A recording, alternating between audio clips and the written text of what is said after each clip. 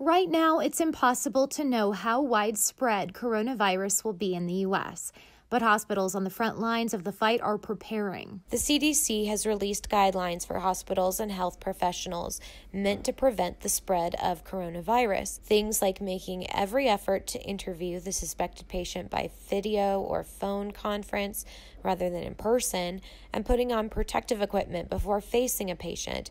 Some protocols are modified plans from past pandemics. With Ebola, with seasonal influenza, and possibly pandemic influenza. So these are plans that have already existed that people should be trained on. And right now, it's really about implementing them. Personal protective equipment, or PPE, is a big concern. Health and Human Services Secretary Alex Azar says the U.S. has 30 million surgical masks and 12 million N95 masks stockpiled.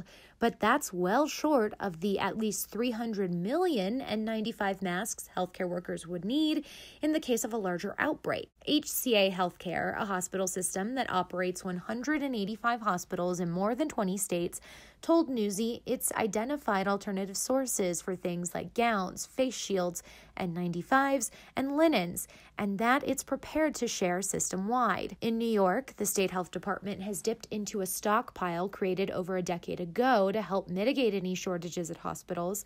New York is also monitoring hospital capacity by tracking the number of vacant hospital beds and isolation units, as well as emergency department activity. Rural hospitals are especially vulnerable to supply shortages. Some hospitals, like the University of Colorado Hospital in Denver, said they learned from the 2009 H1N1 pandemic to have their own stockpiles. More supplies that we can reuse. For instance, we have several hundred respirators that we can use and we can hand out to staff. That way we're not solely reliant on shortages if it happens. And then there are the special challenges facing emergency rooms, like a shortage of test kits. We don't have the capabilities to screen every single person that wants a COVID-19 test off of them. So the tests are limited to only those people that meet certain criteria for us to be able to screen, because there's not as many test kits available for us.